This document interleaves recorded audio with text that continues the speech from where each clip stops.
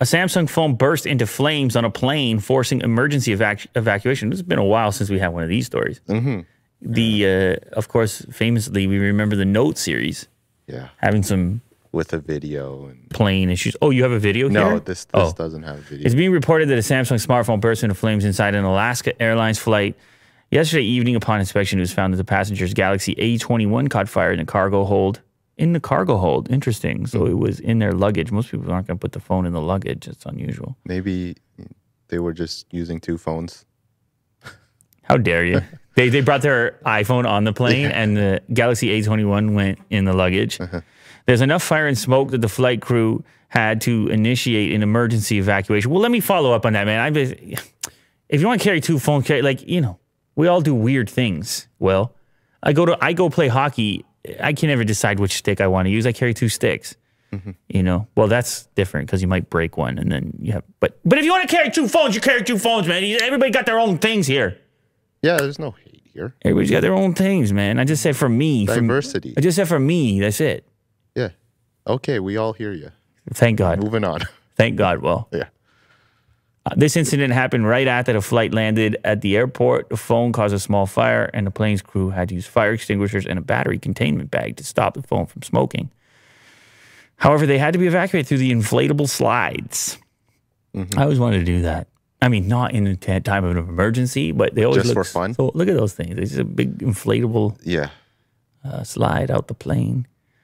All devices with lithium. I can't help it, man. As much as I'm used to flying and I have no apprehension around it at all, I can't help but just imagine, okay, we land in the ocean here. What happens? Do you know what I mean? When we're up, I don't know if you're one of these people. If you try to not think about it, I'm the opposite. I try to think of all possibilities, and it's entertaining for myself. Oh, well, like what would you do?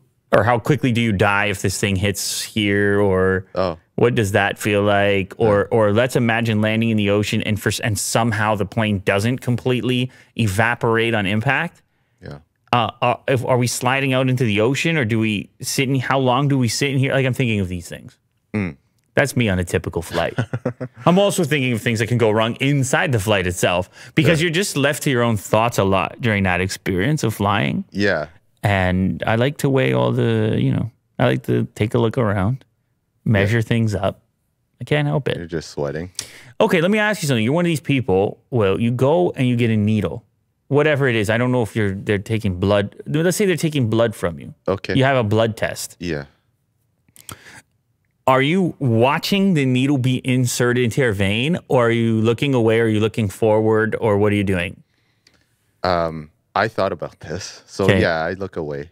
You look I don't away. Look directly at the needle. See, I look directly at the needle. Give it to me. I don't say that. Like, I'm not necessarily enjoying it. I just feel that this is happening to me. What am I going to pretend? Like, I'm watching.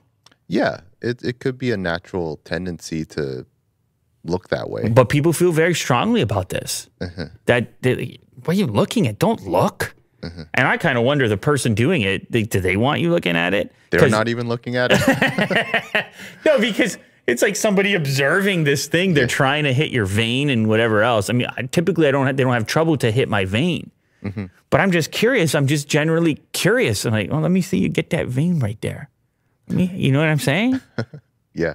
But I think I'm curious. I mean, we can do the poll in our own comment section here. We'll do our own poll. If you have to get the needle, if you have to, or give the blood, or whatever version of that you're thinking of. Man, I had a surgery when I was younger that they had to stab me in the chest just below the collarbone. And you were watching it? And I was awake. And it was a type of needle that would air could travel through, that could actually extract air. And they had to take a swing at it because they had to get through. I don't know if it's a bone or it's just thick where they got to put it. Right. And I was watching the whole way.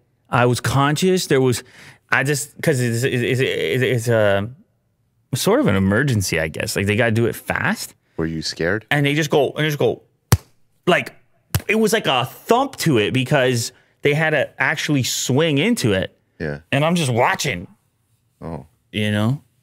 Were you scared or what were you feeling? I don't know. I don't know, man. Oh, I don't remember, to be honest. I don't think I was scared.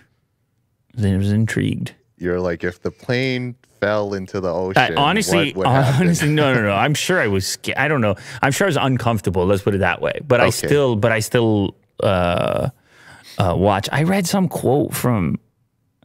I was reading Wikipedia. You know, I'm reading the Wikipedia all the time. Yeah. So I was reading Wikipedia. I was reading about Andy Warhol. Let me just. I don't have to do the whole thing here, because I can see you're you're breathing deep, and I see what's going on here. And Otis was coughing earlier and whatever. But I'm reading this Andy Warhol thing. Yeah. And how I got there, I don't really want to get into too much, but it had something to do with a Jay-Z and Beyonce thing. And it's not, I don't have to go through the whole thing. Mm-hmm. But anyways, I get on a Wikipedia page for him, having linked through a previous Wikipedia page about yeah, now you found the whole story. And Well, I just want just keep talking about it. Anyway, grab some reference for the audience. on the Wikipedia, it talks about when he got shot. He got shot and almost died, right? Mm.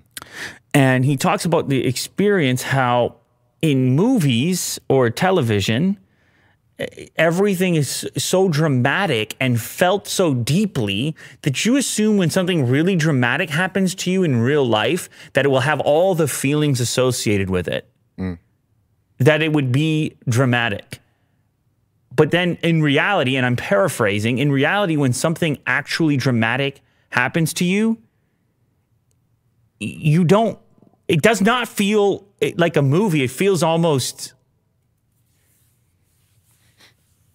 It feels very